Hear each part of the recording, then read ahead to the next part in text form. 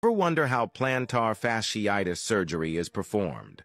It's usually a last resort when other treatments like rest, orthotics, or physical therapy haven't worked for months. The goal is to relieve tension and inflammation in the plantar fascia, the thick band of tissue along the bottom of your foot. During the surgery, the doctor numbs your foot and then makes a small incision near your heel. In a procedure called plantar fascia release, they carefully cut a portion of the fascia to reduce tightness and relieve pressure.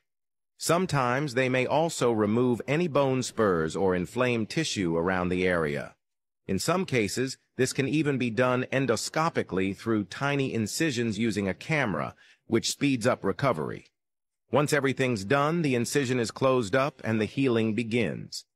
Recovery takes a few weeks to a few months, involving rest, physical therapy, and slowly getting back on your feet.